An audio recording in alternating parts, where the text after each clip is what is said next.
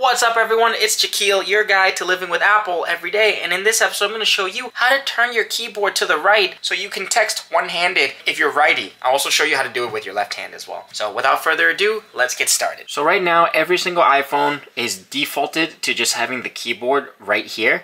So if you go to settings, you go to general, and in general you go down all the way to see where it says keyboard.